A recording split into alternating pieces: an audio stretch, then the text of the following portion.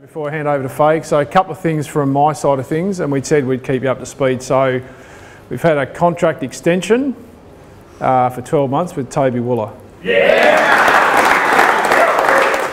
I've been really fortunate and signed a contract extension for another year on top of my 2 years already. So really looking forward to sort of getting stuck into the games, and I just want to repay that faith. Made some great mates here so far, so looking forward to it.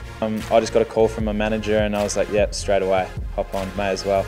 I think the club's going in the right direction and definitely want to be a part of the future. I love to get the taste of those scratch matches in the NEFL. Playing out, running with the boys, wearing the jumper for the first time, that was awesome. So hopefully this second half of the year, when I finish my rehab, get to run out with the boys and hopefully get some wins. I was in the splint for about 6 weeks, so it was a bit annoying to carry around, but all the rehab staff have been awesome in my journey so far. So also want to sort of thank them for helping me out so far. Hopefully it's all healed in 5 weeks and I can get stuck into the games.